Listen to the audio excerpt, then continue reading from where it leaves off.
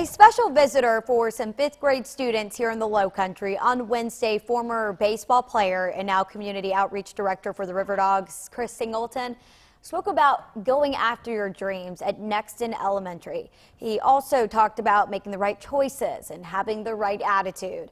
Singleton spoke about standardized testing. A lot of kids are their next year, what the classes they're going to take is being determined by these tests. So they're huge, and the teachers want to give them a break after the test because they know they've been grinding for a couple hours, and now we gave them a great message and had a great time. Singleton told students it was tough when he learned his mother was killed in the Charleston church shooting.